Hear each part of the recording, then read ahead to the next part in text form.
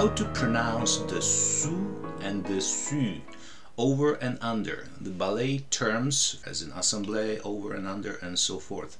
I noticed that a lot of ballet teachers and ballet students struggle with this. I'll give you my lesson on the French pronunciation, which will not only enable you to pronounce it correctly, but also you will be able to hear the difference better once you know how to say it yourself. So dessous, under is easy, but dessus, over, I've heard different versions. Dessus, dessus, those are not correct. For dessus, over, what we do, we shape our mouth as in ou, but instead of saying ou, we say e.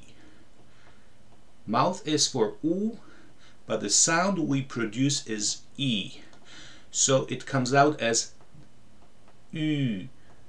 Dessous, dessus, dessus, u, dessus. E.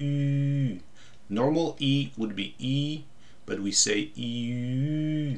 The mouth must be shaped as in for OO. Dessus, dessous, dessus, U. That's it. That's all it takes. I hope it helps. Take care. Bye-bye.